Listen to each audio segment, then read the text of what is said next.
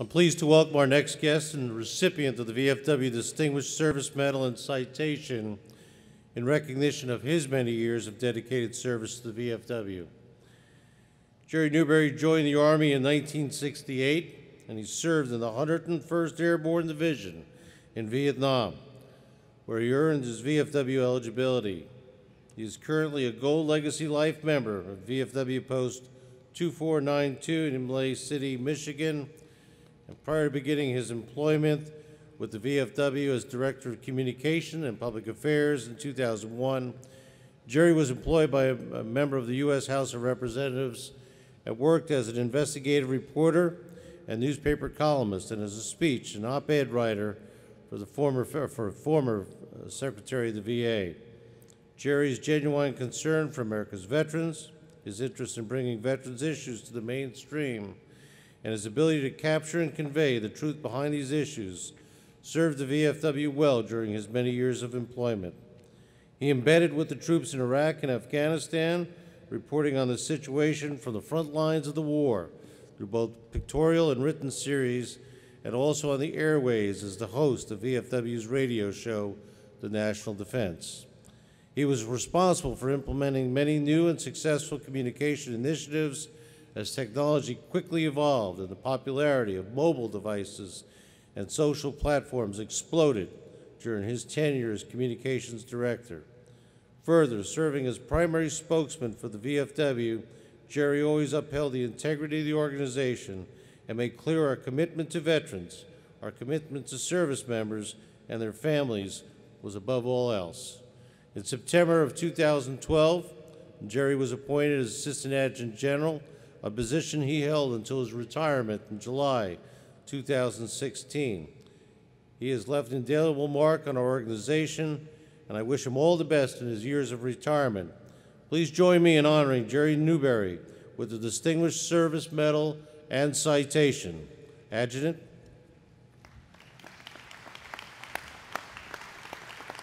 Distinguished Service Medal and Citation awarded to Jerry Newberry.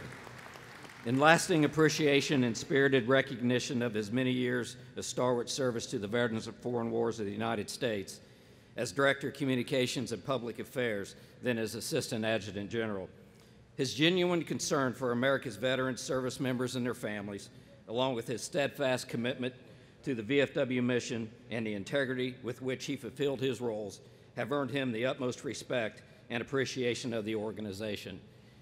In witness whereof, we have unto set our hands and the official seal of the Veterans of Foreign Wars of the United States, this 25th day of July, 2017.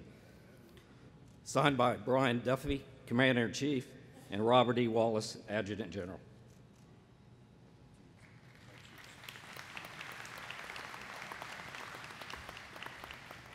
Morning, comrades. It's good to be here with you today.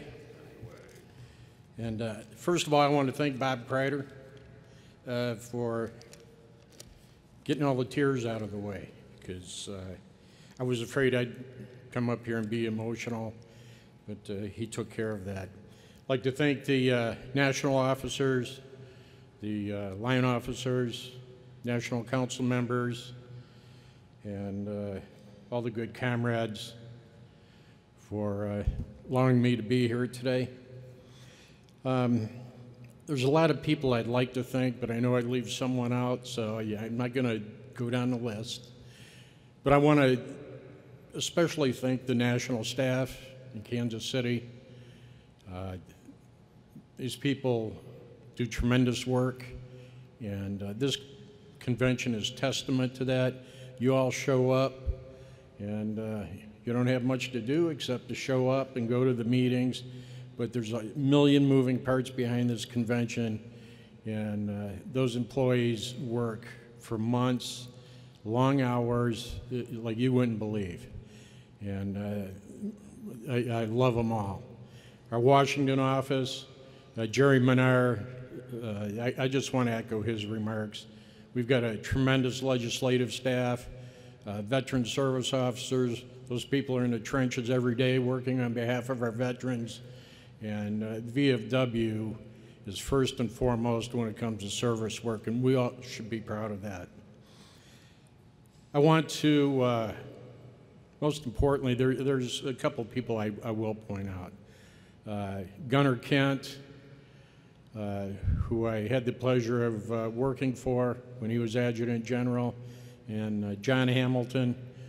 They mentored me and demonstrated some leadership that we needed as an organization. But most of all, I'd like to thank them for their friendship.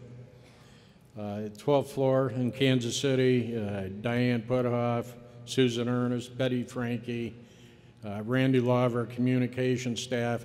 It's a long list of people, but thanks to all of them. I want to, I have to thank my daughters. I spent a lot of years away from home, pounding the drum, fighting a battle, slaying windmills, and I missed a lot of things as they were growing up. And like most fathers, I have regrets about that. But they've grown up to be fine young women. They love our veterans and they love our country, so at least I was able to do that right. And I'm very proud of them. The VFW has offered me a lot of opportunities.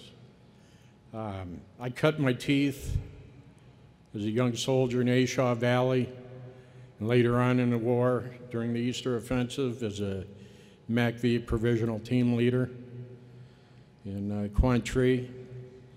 And I served along some of the finest people that you could ever meet in the world. And joining the VFW, I've served along some of the finest people you could ever find in the world.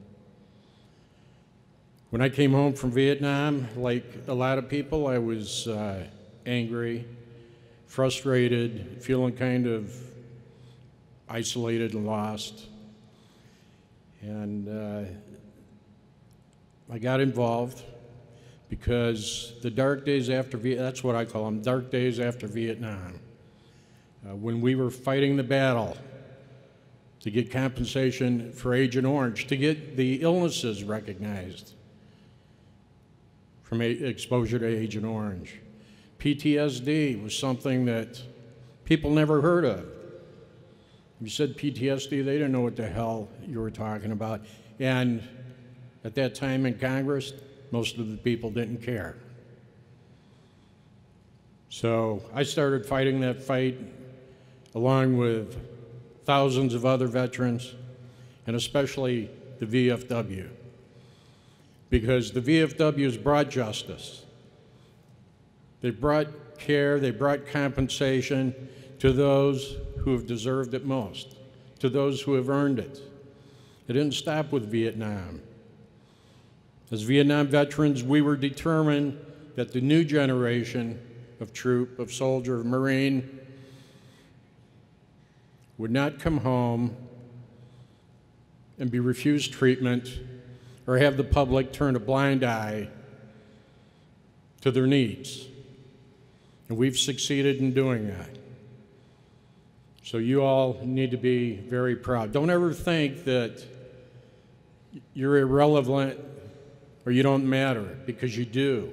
The VFW is that wall.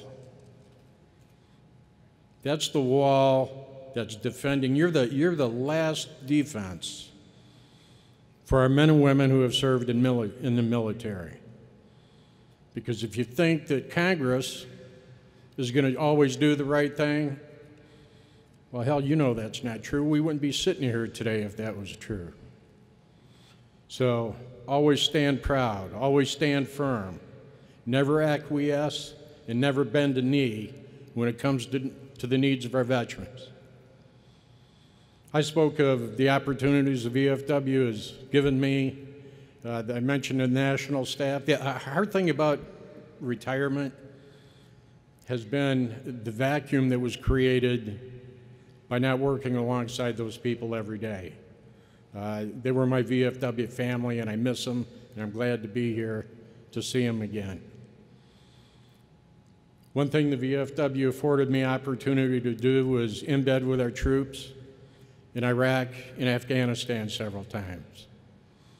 I embedded with, fortunately, the 101st in Tikrit, Mosul, which I'm sure you've heard of, a couple of other places whose names I can't even pronounce.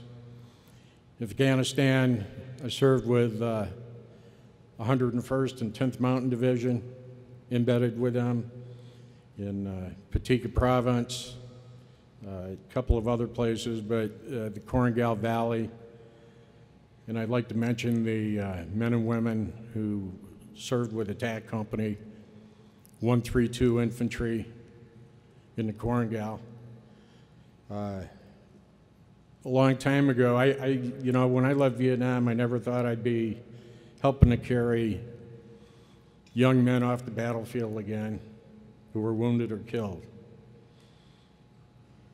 But that happened in the Korengal, and those brave souls who served there were in it every day. So any recognition I have today is dedicated to them, to the men and women I served with throughout the years, our national staff, and to all of you. Thank you very much. God bless you. God bless America.